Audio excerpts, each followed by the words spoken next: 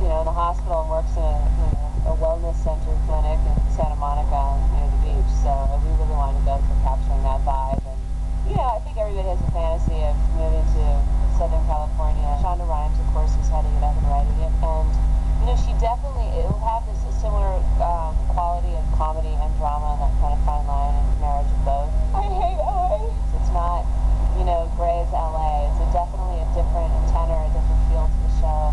And, even I was surprised when I got the first script, because she's created these characters that are absolutely different and yet just as interesting and unique and funny and sexy and weird and special and flawed. Just like Addison is starting over, everyone in this private practice is starting over as well. It's in some way in their life, personally or professionally. I mean, they've all chosen to work together. It's sort of like